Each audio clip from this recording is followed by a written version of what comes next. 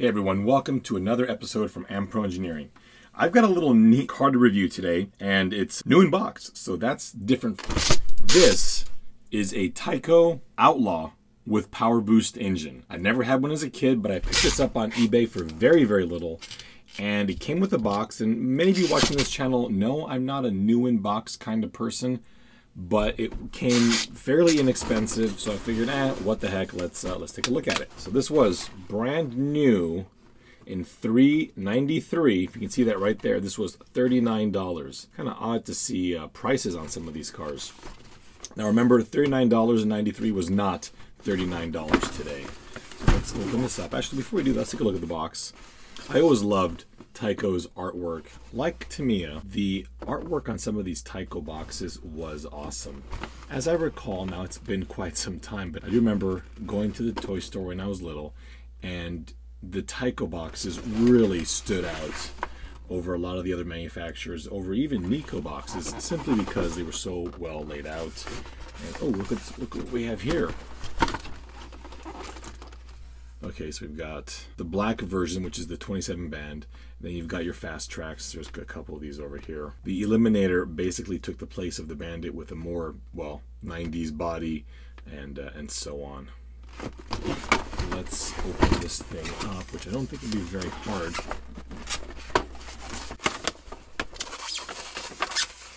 So the seller did mention it was mint in box, and oh, so it's fallen out already. Mint in box, but I have to admit that he also mentioned that there was a flaw, which is one of the reasons why I got it very, very cheaply. Oh, look, it even came with little cones. The reason I got this at a very, very low price was because the seller said it was broken. He didn't go into detail, but I don't know. Well, let's take a look at it. This thing has definitely either barely seen any use or maybe only on carpet. The belly on this thing is absolutely new. There is a missing decal right here, and I'm seeing some scuffing on the roof that may very well be from a loose engine flopping around. Now, they sold this exact same truck as the Mini Bandit. They also sold a Micro Bandit. This one here really had the proportions of the Tyco Bandits. So cosmetically, it's very, very nice.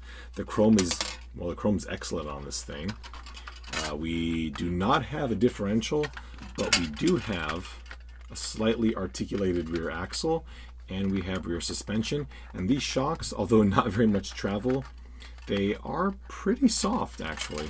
And oftentimes some of these toy grade manufacturers will put overly hard shocks. The tires feel incredibly hard. That may be a result of age. I don't think it is. I believe these tires to be solid. But overall, it's a very, very good looking model of a Nissan D21 pickup. The gimmick here is that the truck runs on 4 AA batteries. However, whereas many Tycos of the time, or even Nicos and other brands, had a turbo function on the remote, this one does not. It just has forward and backward and left and right. In fact, this remote's absolutely adorable. You can tell it's designed for wee hands. This engine here is your turbo function. Now, the first thing to note is that it is very heavy. This feels like these are cast aluminum or something. There's not a chance. They feel very cold, but that could be just a result of the chrome plating. This piece here feels exceedingly solid. On the bottom, you can see that there's room for 2 AA's. So when installed, you're going from 4 AA batteries to 6 AA batteries, and hence your power boost engine. In terms of size, this is, I would say, a bit on the smaller side. Again, the target audience here is a smaller child, probably between the ages of, I don't know, 5 and 8, maybe even a little bit older. So for some comparison, the Tyco Bandit is 1/16 scale, and this is significantly smaller still. We can definitely see a considerable size difference. Does that make this 1/18? Does it make it 1/20? Well, this is a Nissan D21, and it's a very common pickup truck in California still, so I know how big this is. This Mustang 2 is 1/18 scale, and again, I have friends that have these cars. I know how big that is. They should be fairly close to being the same width. The Mustang 2 is actually a little bit wider, and although it is in fact wider in this comparison, it's way too wide. I'm gonna have to say this is about 1/19, 1/20 scale, right around there. In terms of ground clearance, there really isn't too much. And if you did try and take this off-road, it wouldn't do well. Again, there's no front suspension. The rear suspension is minimal at best. So this is more of one of those toys designed for flat ground or, you know, driveways, sidewalks, smooth streets. Speaking of smooth streets, let's take this out to the parking lot and see how it goes.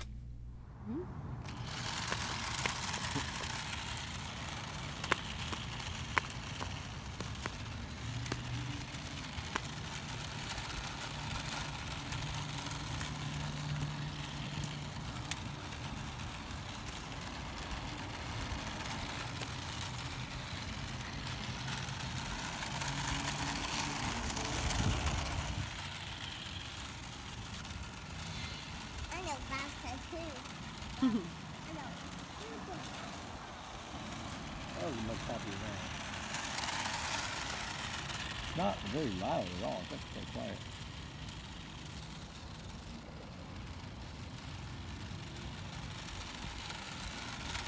For its size, I mean, it's reasonably fast.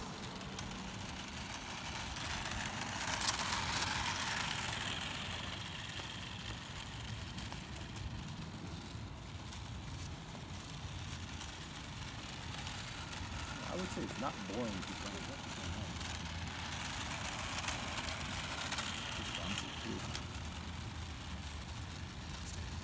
Slow was exceptionally slow.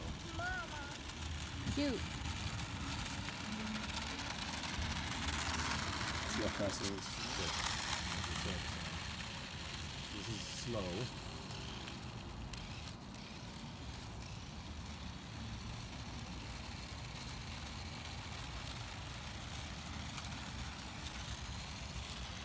Daddy, can I make donuts? Yes, you can.